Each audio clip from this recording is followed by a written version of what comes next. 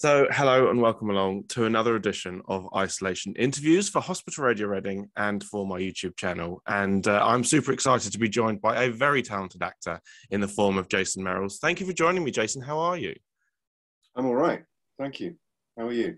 I'm very well, thank you. Now, obviously, the last couple of years has been tough for a lot of people. I mean, how have you found the ever-changing situation we find ourselves in? How has it affected you? How are things?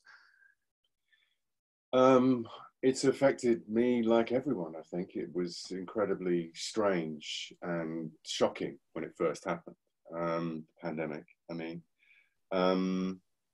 Yeah, it was, I was working on two jobs at the time. I was working on a job called Finding Alice and a job that I've been doing for a few years called Agatha Raisin.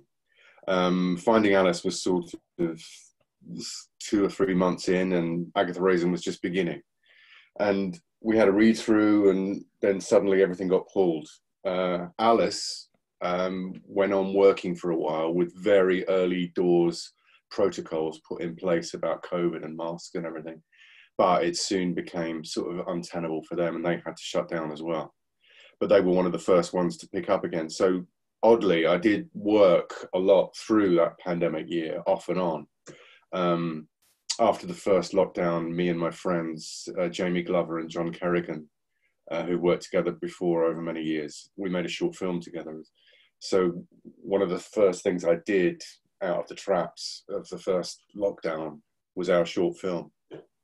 And then in September, I picked up again on Finding Alice for a bit, and then sort of locked down again until the following spring, where we started Agatha.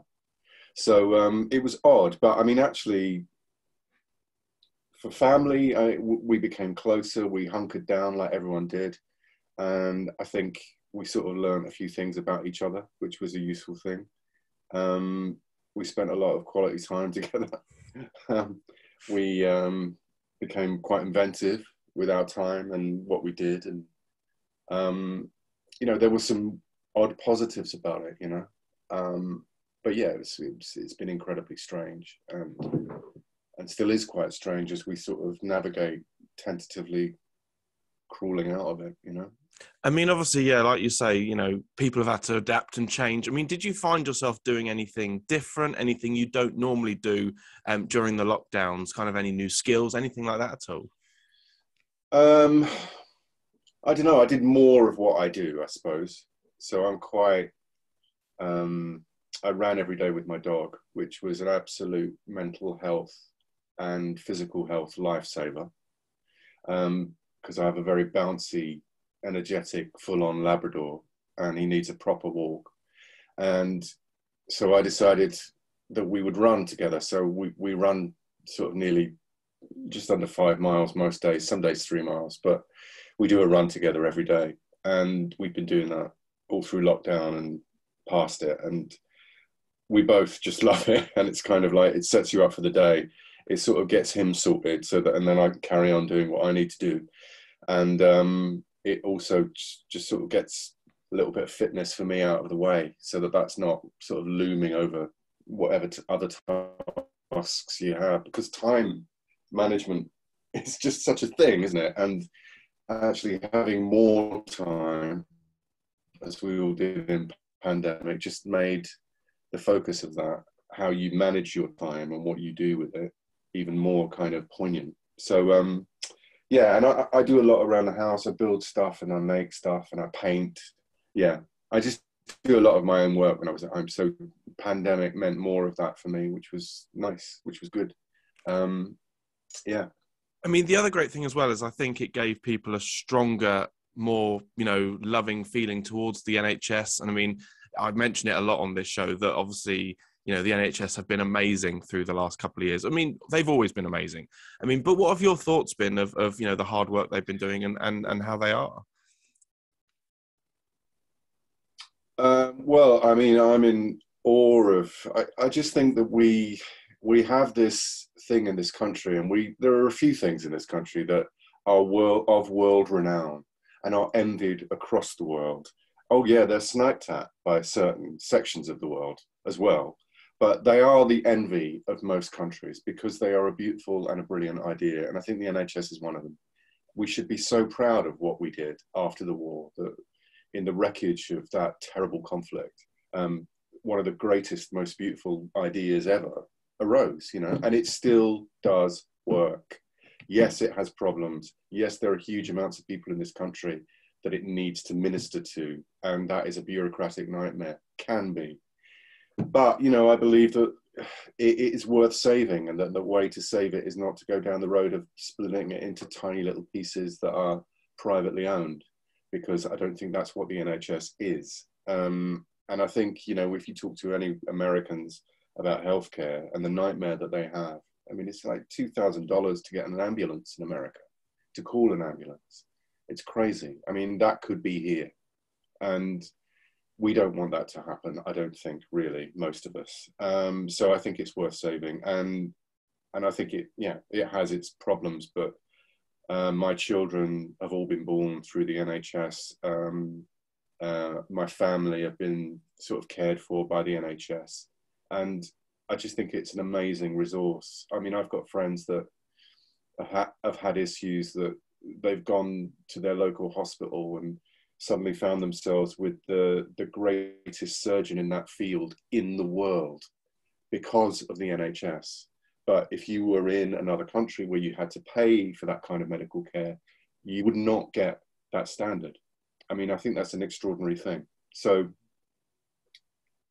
yes, it's worth preserving, and I'm a big fan. Yeah. Now, I wanted to go on to talk a bit about your time on Waterloo Road. I mean, just before Christmas, I had Jamie Glover, who you mentioned, on the show. What are your memories of that, of being a part of that show? Because it still lives on to this day. I mean, what are your memories from that? Our memories are great. I mean, it was a wonderful. We forged it, you know, together at the time, and it was. We all thought what a great idea this was. We were all the generation that watched Grange Hill and loved Grange Hill as kids, as teenagers. So we thought, well, this is great, because this is really like that. It's got real salt and pepper to it, like that had. But also, you know, it's an evening show. It's a show not just for kids. And I think that they did that thing. They knitted together that audience at 8 o'clock in the evening, which had not quite been done before in that way. And it was a very, very clever move. And it was a really good move. And the story was great. How do you turn a school around? How do you turn a really failing sink estate school around? What do you do? And within that, obviously, there were the relationships with the teachers and all of the stuff that you get in any good drama. But that essential story was really fascinating, especially to me and Jamie. We were really keen on that at the time when we started. And so it was a lovely time, and me and Jamie are very close friends from that job. So, you know, and lots of other people there that I'm still friends with, and it was a really special time. But what was amazing was that it had this rebirth on iPlayer or on YouTube. I think it was YouTube first and then iPlayer, and you know, this whole new generation that were the age of my middle daughter and younger started watching it. And getting into it and sort of like revivifying it. And I suspect that had something to do with its current remount. I suspect, I don't know, who knows, but I mean, it was a great idea. Why not bring it back anyway? But yeah, I'm sure that had something to do with it. So I was very proud of that it still could touch a nerve, because often, you know what kids are like, they look at something that's 10 years old and it's like, oh, I don't want to watch anything old, Dad. I don't want to watch anything like that. So it was really lovely to see that, you know, lots of young people were responding to it, even though it wasn't of their time, you know. I mean, that's like you say, you know, it had great storylines. It also, you know, an amazing cast. I mean, obviously yourself, Angela Griffin, Jamie Glover, Jason Doan. You know, there's so many to name. Denise Welch, obviously, Philip Martin Brown. I mean, to work with all these people, it must have felt like a family, because you all seem to get on really well. Oh, we did. We had a great time, and we had a lot of fun, and, you know, all the best. I'm sure that you get this a lot when you speak to actors, but all the best kind of ensemble casts. Actors become very good at making fast friends and sort of making the energy between everyone work very well. And one of the ways you do that is by having a laugh and messing around, and not so much that you stop work happening, but enough that you create a glue between you, that you can work together quickly, and there's a sixth sense of where the beats are to a scene, or what the comedy is of a scene, or where it should be going, and all of that is useful, but it's part and parcel of you really bonding and becoming close. We certainly did that. And I mean, also, I was only there for 2.5 series, as was Jamie, I think. And after that, I mean, so many great actors went on to do stuff in the schools that I didn't necessarily work with, but looked back at and thought, oh, that's great. That's good. They're doing it. So there were lots of really good actors in it. Yeah. But it was a wonderful time. Yeah. I mean, do you miss playing Jack? Would you ever want to revisit that character again? I loved playing Jack. I really enjoyed it. When I first was asked to do it, asked to read for it, I think, I can't remember now, but I think I was. I looked at it and I thought, wow, I'm really happy that you're seeing me for this, because usually I was being seen at the time for a lot of sort of bland, leading man-y sort of stuff. Not all of it was bland, but it was all very of a type. And I saw this and I thought, wow, this is something that a real character actor could play. But they've asked me to read through it. So I was very happy about that, because it was a bit of a sort of sideways, sort of quite extreme character, quite volatile character, quite different to me in some ways, quite similar to me in some ways, but not a way that I'd ever been seen on screen or ever been viewed as an actor. So I jumped at it, actually. And I was all over it. I wanted to do it so much. So yeah, I was very happy. And I love that character. I love him because he's so flawed. He's such a sort of kind of barn door and a kind of bulldog, but he had such a great heart, and really wanted to do the right thing, even if he didn't know how to do it. And I just thought he had a really great sort of feeling for the kids, and they for him.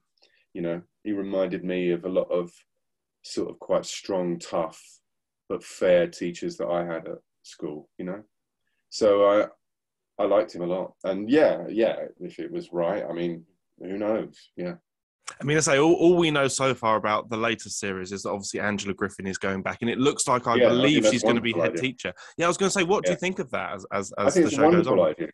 She was, I think when we did it, she was head of pastoral care, and she was the sort of heart of the teaching staff. And I think it's a fantastic idea that she comes back as the head.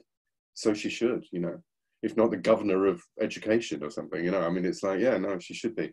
And she's a great actress and she's got a great quality. I think that's a really good decision, actually. And it links the past and the future in a nice way. So yeah, no, all for it. And I think that, the thing about it is this new, I mean, I wasn't part of it when it moved to Scotland, and now it's coming back. So I don't know how they navigate that or what the story is there. But obviously, whatever the story is, they've got to re-establish it. It's not going to be the same building, because I don't even think that building exists anymore, that we used to film in Kirkstall. So it's got to reimagine itself, and it's got to replace itself in the modern idiom with the modern problems of teenagers now. So it's great. Now, I mean, the other project, of course, that you were a part of for a number of years was, of course, Emmerdale. I mean, how did that come about for you? Was that quite an interesting sort of role to take on and a show to be a part of? Yeah, it was. It was not something I was looking for, but it was also something that I knew various people from Emmerdale, because I ran at the time on a charity running team for leukemia and lymphoma research. And a lot of the guys that I ran with on various half marathons and marathons were from Emmerdale. So I knew them, and I knew the sort of vibe there. And it sort of appealed to me. Out of all the three of the soaps, there was something about it that seemed more, it was more of a broad spectrum of a drama, it seemed to me. It had the village, and you had various different things, and you could do little pockets of story here or there, and then you had the big house and all of that. It seemed it had more scope to a certain extent. So I kind of had a feeling about it being an okay gig, if you know what I mean.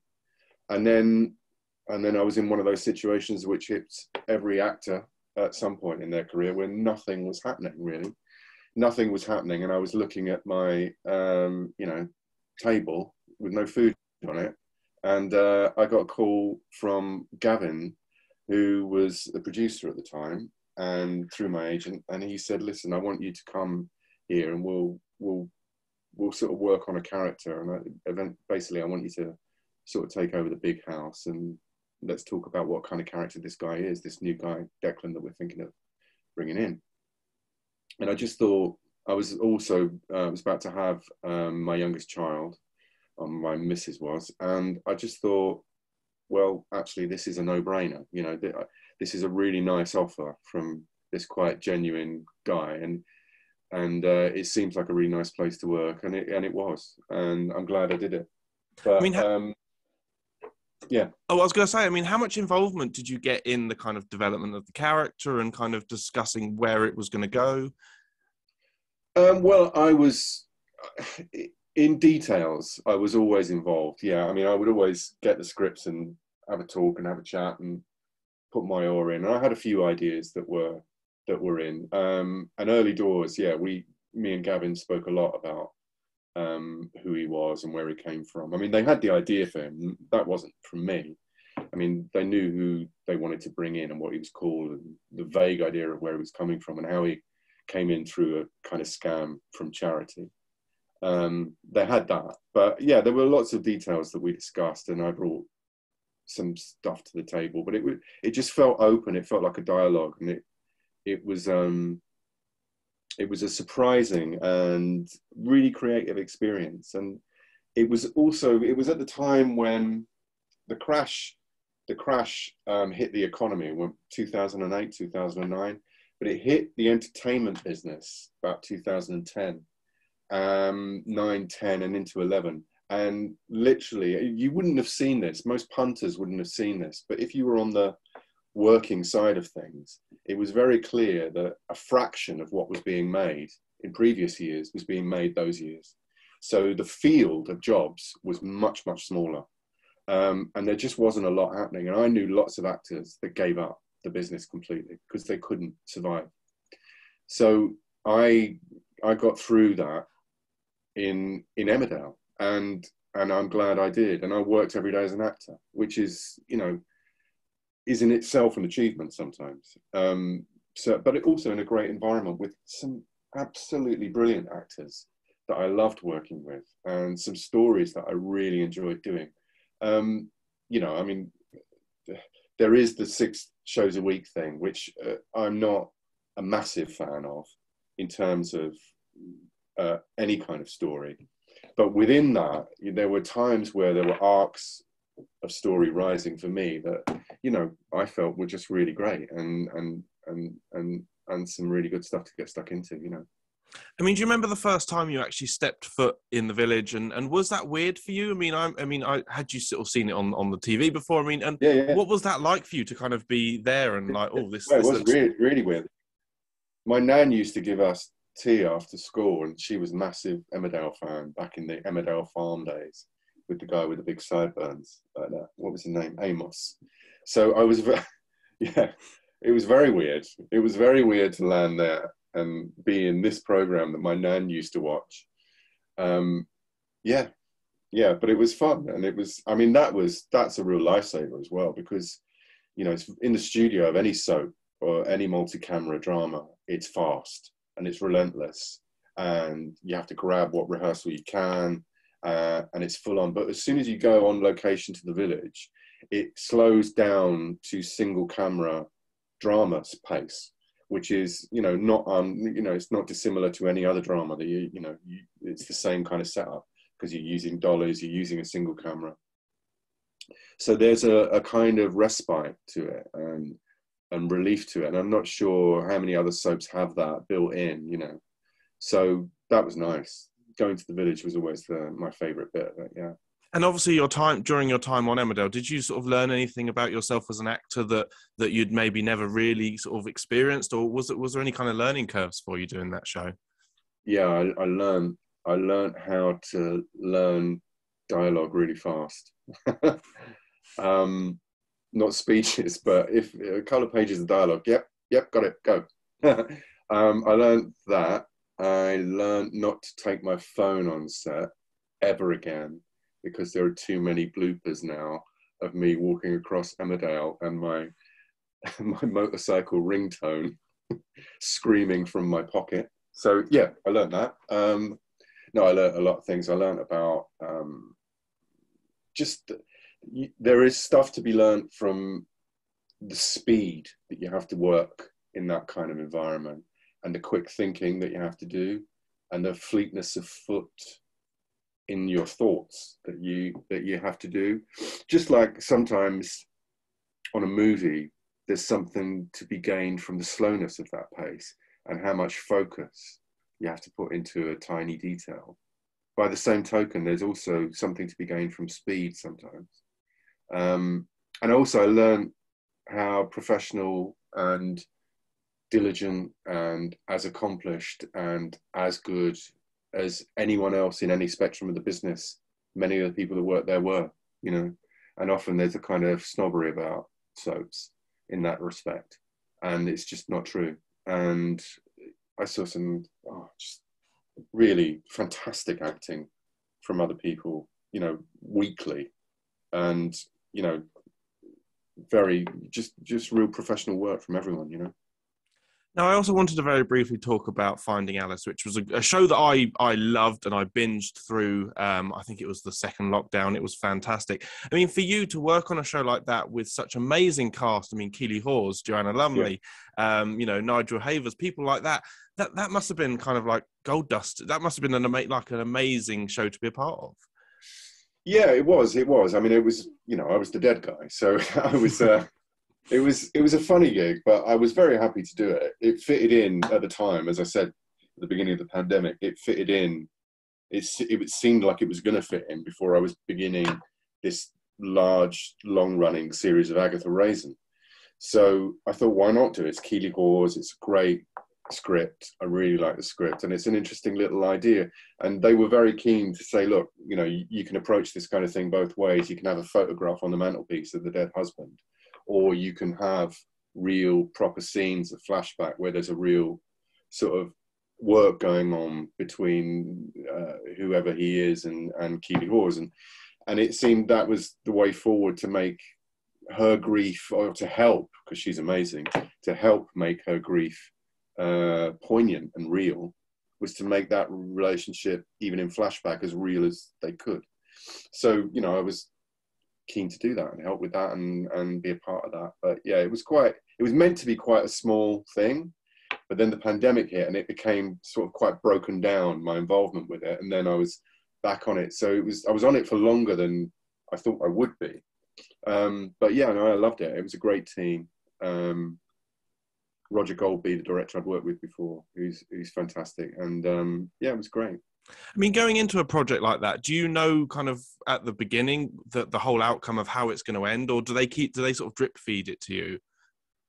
Yes, well, I knew, I mean, obviously I knew I was dead, and I knew that there was a limit to what was going to be seen from my point of view. I didn't know where Keeley was going to end up, or how that panned out in terms of what the legacy that Harry had left behind and the mess he'd left behind. No, I didn't know all that. Yeah. And I mean, just obviously going forward, I mean, what are you looking forward to going forward? What projects can you tell us about? What is it that you're sort of, you know, are there any sort of dreams or things that you're wanting to do going forward? Yeah, there's a lot of writing bubbling. We formed a sort of fledgling production company, me, Jamie, and John, and we made our short film, which is doing really well around the world on the festival circuit at the moment. It's been in Hollywood Shorts, and now it's been at Leeds Festival, which is BAFTA qualifying, and it's going off to one in Denver, I think, next, but it's going all over the world. So we're waiting to see how that does. That short films have a year's journey of kind of trying to build up as much traction as they can. In the meantime, we're working on a couple of other projects together. that we're trying to get into development. One's a kind of possible TV pilot, and one's another feature film. So I'm working on that a lot. I'm doing my own work. In terms of acting, I've got, I'm going to be a part of the Happy Valley 3 series, which I'm absolutely over the moon about. So I can't say a lot about it, but I'm just very, very happy to be part of it. It was something that I watched the first season of, and was blown away by. I've worked with Sarah and Shiv before in Clocking Off, and I know they're fantastic. But I really love the conceit of the show and the way I love the way it's threaded one story through, as well as being a kind of weekly procedural drama as well. I think it's excellent. And I think the writing is fantastic from Sally Wainwright. So I'm really happy to be a part of it. That's coming up in the next few weeks. So it's a busy time ahead. Now, I just want to say it's been a pleasure talking to you. Thank you so much for giving up your time. But before we go, is there any messages you'd like to give to anyone who's currently in hospital at the moment, not having the best of times? Anything you'd like to say to them at all? Oh, take care. Get some rest. And I wish you all the best. You're in the best hands. Thank you so much, Jason. It's been a pleasure talking to you. Of course, keep safe and you're welcome back anytime. Cheers. Thanks a lot.